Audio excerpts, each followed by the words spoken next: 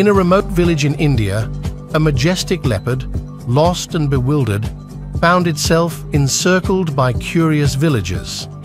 Instead of seeking help or refuge, the villagers, gripped by a mixture of fear and fascination, opt for selfies. They reached for their phones, capturing the tense moment with selfies and recordings, oblivious to the danger lurking. But as tension mounted and the leopard's panic escalated, the unthinkable happened.